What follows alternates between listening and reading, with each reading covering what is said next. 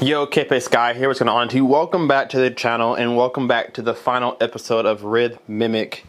There is the clone of the G25HP. This is, if you have been following the channel or following this series, I decided that I wanted to clone this subwoofer here. This is the Rythmik G25HP. I got this, I think, close to a year now. I'll be doing a year review here, 1 year later review video about this here soon. If you guys know the market, everything supply chain wise is bad. So everything costs a lot more than it should. This is a very expensive sub as it is. I bought this for $2,700. It is really close to $3,000 now, and it may take a while to get. But this is a phenomenal performer. Watch my reviews on this if you haven't already. I love this thing, and I love it so much that I decided to DIY my own. How close can I get to the performance of that G25HP for as little amount as I can? And I think that I did it. This is Dayton Ultimax, they're dual 15s in a sealed enclosure, and I decided to not only mimic the design, but even internally I copied everything. I sent a picture out to my guy who builds my boxes, usually for car audio. He builds my boxes for me. I told him that I had a home theater sub I wanted to clone, and I took out the subs in this subwoofer, took out the drivers, and took pictures of internals too. Showed him all the bracing, the sound deadening, all that stuff. I said, make me this sub. I even called Rythmik and asked them, hey, tell me some secrets about your subwoofer because I want to clone this. And so I talked to them on the phone a little bit, and I ended up with this beast, this monster back here. Dayton Ultimax dual 15s on each side. They are wired 8 ohms. They are dual 2 ohm speakers. I wired them together in series parallel, and they are 8 ohms going to my Crown. And this is XTI 4000 here. This is giving me crazy amounts of power to that sub. This is, okay, so I think each driver is 800 watts RMS, so a total of 1600 watts is that subwoofer. I'm giving it 2000 watts RMS. So each sub is getting about 1000 watts or maybe a little bit more. I think Crown amplifiers are underrated, so I'm getting pretty close to 1200 watts to each speaker. So this is a beast of a sub. That one here is 1800 watts RMS, and this one is not far behind it. So it's perfectly built to spec as far as these drivers go. I told him that one of my biggest requirements is that it had to be really close to the same size. I didn't want it to be taller. I didn't care about it being deeper. I didn't want to be taller. So if I did decide to put it up here, it would look very identical, and it does. Here in a little bit, I'll put them side by side. But that Crown amplifier is powering the system, and man, we have created a monster. Now, we need to know how much this cost, right? So with me, I got a little bit lucky. My guy who built my boxes, he's built so many, so he gave me a really good price. But the drivers, I think, were $249 a piece. So let's just say $520 for the drivers. And then the box there, I spent probably, this by itself, I spent probably, I don't know, under 800. I'll say 750 is how much I spent for this here. 750 for the sub and the box. And then that Crown amplifier I actually got used on eBay. I didn't want to go new because I needed a lot of power, so I went to the used market and found a perfect condition Crown XTI 4000, and I bought this for I want to say 400 bucks. So boom, that tells you how much I spent for the whole sub. Just a little bit over $1,000, and that sub by itself cost $2,700. So the sound wise is so close. Like I said, I mimicked the drivers, I mimicked the box size, I mimicked the internal bracing, I mimicked the sound deadening inside, everything to the core. And we managed to get really close to the sound. This one still digs deeper. I can't mimic the DSP, that servo technology that they use on their subwoofers. You cannot copy that. This has DSP applied to it where I can handle the bass, I can up the low frequencies, I can tune this the way that I want it. Not so much on there. I can play a little bit, there is a little bit of DSP inside the Crown amplifier, so I can kind of change things, tweak things, set crossover, blah, blah, blah. And my Anthem AVM 70 allows me to go in and kind of play with it too. And so I was able to really, really closely match the sound quality and kind of the performance of that one. The biggest difference is that digs deeper. Even being slightly smaller, it digs deeper, but there's a DSP for that. I did boost the lower frequencies too to kind of try to match that. But basically, it's really hard to tell the difference between the two when you're listening blind eye test, just the ear test. It's so hard to hear the difference between the two.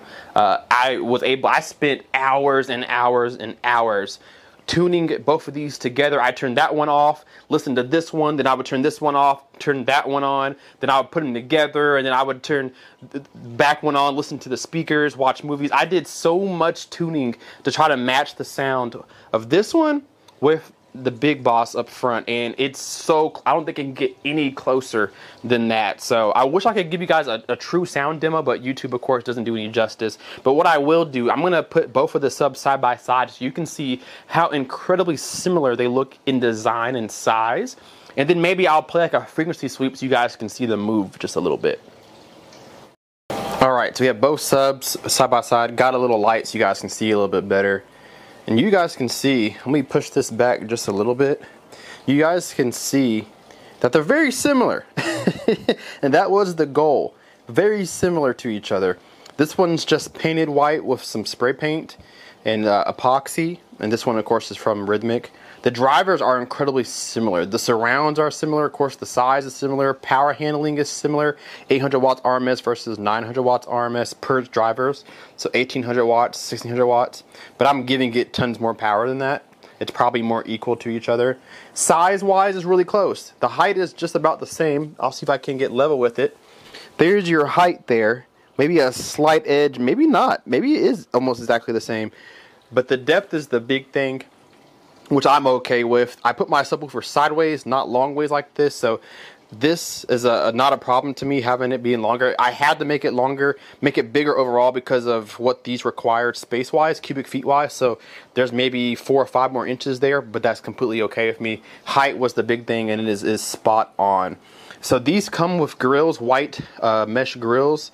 I don't have grills for this, obviously, but if I ever wanted to use them, I would probably just buy some ones for Rythmik and put some inserts in there if I wanted to have grills on them, but I don't think that I ever will because they match the Canton black look to it. So this is the beast that we have created. What I'm going to do now, I have my phone paired up to the Anthem AVM 70 in the closet there. I'm just going to play some lower frequencies because YouTube, you're not going to really hear the bass in here. So I'm just going to play like sub 20 hertz, 15 hertz, whatever, and turn it up pretty good so you guys can get some excursion out of this. Take a look at it.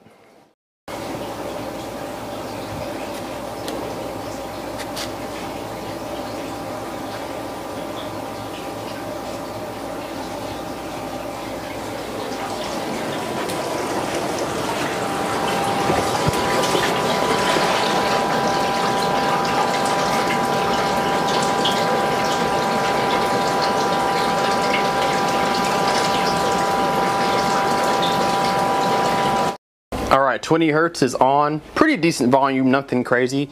But you guys can see just a little bit of excursion. It's moving a lot faster to me than it is to you because of the frame rate that I'm using.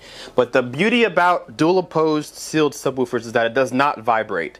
I don't have any feet on any of the subs. They have some carpet sliders here that go underneath them so I can slide it around. But because of them being built the way they are, they don't vibrate. They cancel each other out. So there is no vibrations going through the floor. Some people like that, but look, little keychain. This is very slick. Like one finger, you can kind of just push this where you want to. Very slick surface. It doesn't vibrate whatsoever. And so that is incredible. You guys can't hear in the room, but there's a lot of pressure in here. Like a lot of bass in here. And that's just this subwoofer. Now, like I said, dual opposed, there is a driver on the other side there. So this is just a beast of a sub. Both of these subs are beasts, especially this one. But I think we've gotten so close to this, to the power and the sound quality of this one. I'm so happy to have this, and I saved a lot of money instead of buying a second one, which eventually I will still do. So I'm so happy with this. So if I had to give this like a frequency response rating, the Rythmik sub gets down to 12 hertz, no problem. It's very flat, very controlled. This one's very controlled too, and this is also very flat, but doesn't dig quite as deep. I'd say this one gets more like 16 or 15 hertz of usable output. It does roll off really quickly compared to that one. That's because it's a DIY sub, not completely built like that one is, and it's not DSP controlled the way this one is with the servo technology. So this one does dig a little bit deeper and play louder at lower volumes, or excuse me, at lower frequencies. This one plays low too, more like 16 hertz, 15 hertz, more on the lines of like a, I don't know, maybe like a SB Ultra from maybe like SVS, something like that. It gets that kind of low, but that one definitely takes the cake for overall performance. This one's still a better sub, but this is incredibly close for half of the price tag, less than half the price tag of this one here. It gets up pretty high in the frequency range though. It has a really strong mid-bass presence. I had to tune out. This one had a lot more mid-range bass, like 60, 70, 80, 90 hertz, up to like maybe 200. It was very, very vivid amounts of bass compared to that one. So I had to tame that pretty significantly in the ARC room correction software, and I ended up getting it to blend really, really well. So I do actually have a third sub. It is the Definitive Technology DN10. This is also a sealed subwoofer. It's a 10-inch driver and 2 dual passive radiators on the side, so everything in here is sealed, and they play very nicely together. But that one, man, I just I'm gonna have to bring you guys over. It is a beast of a sub. This one, of course, sits over there. That one is my near field behind the couch, and that one kind of evens out the bass when you're kind of over here in this area walking around the room. Just adds a little more oomph. And I did a lot of subwoofer crawling. I spent hours and hours, days and days finding different placements for each sub, and this is where it landed.